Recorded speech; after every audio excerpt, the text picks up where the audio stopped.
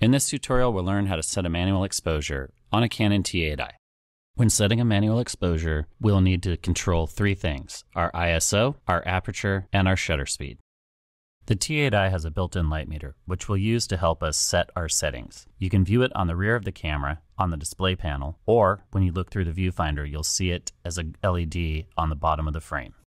I always start by setting my ISO because this is the setting that is the least likely to change. In this example, our subject will be in bright sunlight, so we'll be using a low ISO of 200. On the T8i, you can set the ISO in one of two ways. You can push the ISO button on the top of the camera, or you can use the quick command button on the rear of the camera and then touch the screen to select ISO. When the ISO dialog opens, you can use the quick control dial to scroll to the left to set the ISO to 200, then press the set button to select that.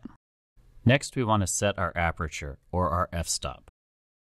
To change the aperture on a T8i, use the quick control dial on the rear by rotating it left or right to adjust your f-stop.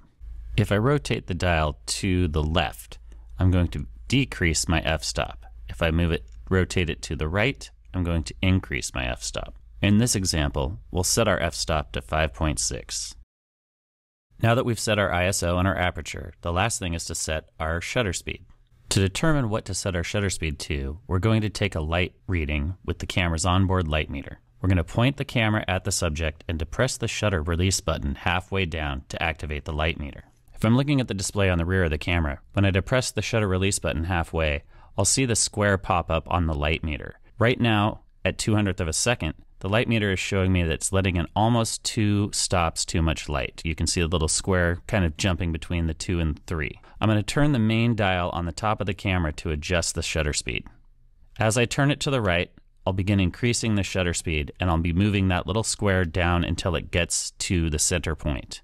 This would be a proper exposure. So this is 1/1000th of a second at 5.6 at ISO 200.